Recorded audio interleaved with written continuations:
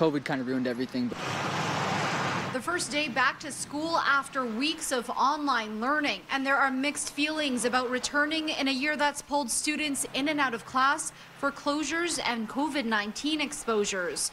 Experts believe the instability is creating long-term effects for mental health, learning, and development. I was enjoying online life, and I mean, there's only a few weeks left, so I don't really see the point of coming back.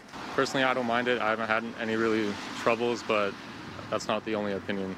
The province approved requests from the Calgary Board of Education and Calgary Catholic School District to move to online learning late last month, just before the Alberta government sent all students home while introducing stricter public health orders. School is just a really important place for kids to socialize, to learn, to access resources for those kids who may need special help, either with learning or other aspects of their care.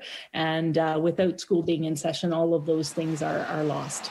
It's weird. It's so weird. Definitely strange, especially going back into classes after we keep switching between online and school. And with final exams coming, some grade 12 students aren't sure how exams with no marks counted and other changes will impact university studies. We have final exams, but they don't really, if you do bad on them, it doesn't really affect your grade. Last year, where it wasn't really coordinated as well as it should have been, our marks were frozen, so a lot of people didn't really have the incentive to work, because if anyone was satisfied with the mark, they didn't really have to learn the rest of the material, which would probably be useful to them in post-secondary. Online, it's going to be, I bet, harder for people to going to college, especially grade 12 students.